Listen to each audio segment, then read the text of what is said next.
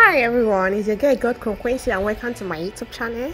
On today's video, I'll be showing you guys how to make a wig without a frontal or a closure. So if you want to see this beginner tutorial on how I made this wig without a frontal, keep watching. Please don't forget to like my video, comment, share. Follow me on my Instagram, Facebook, Snapchat and Twitter.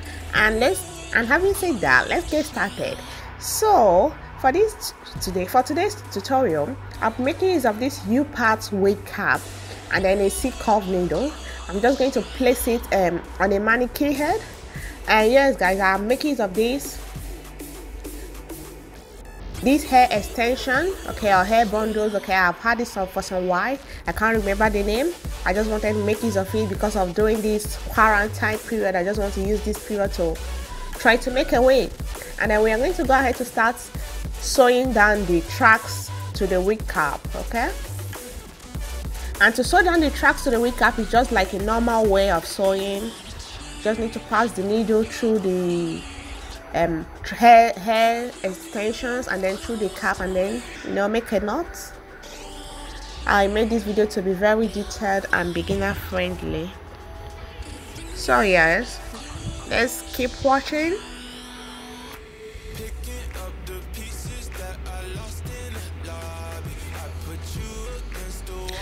Yeah, you have to. Okay, the tracks I'm making use of is double drawn. That is why I didn't like attach two of the hair extensions together. It's like a stick or these double drawn. You know what I mean by double drawn?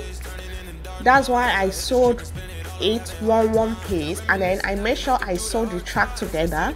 After sewing, getting to the end, you have to like tie it, cut out the excess thread and flip it. At the back of the hair, I was flipping the hair extension. Okay, when I get to the end, I flipped it.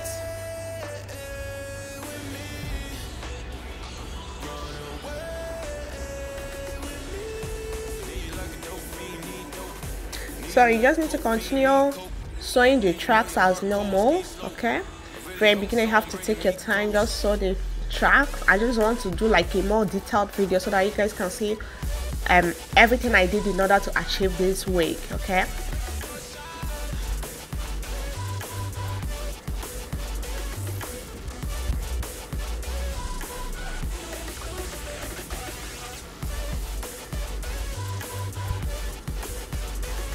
so everyone, I would like you guys to let me know the kind of video you would like to see next. And yes, not forgotten, I would like to ask you, how is your quarantine going? I would like to see your comments, maybe your reply on the comment section, and I'll be replying you all.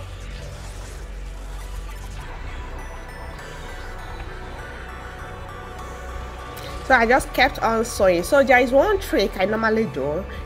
When you're sewing down the track, it's very hard to hold the hair extensions. Okay, what I usually do, I make use of my T-pins, okay, to hold down the track, and then on the wig cap I'm sewing. So this will allow me to sew it easily, okay, without dragging the tracks here and there.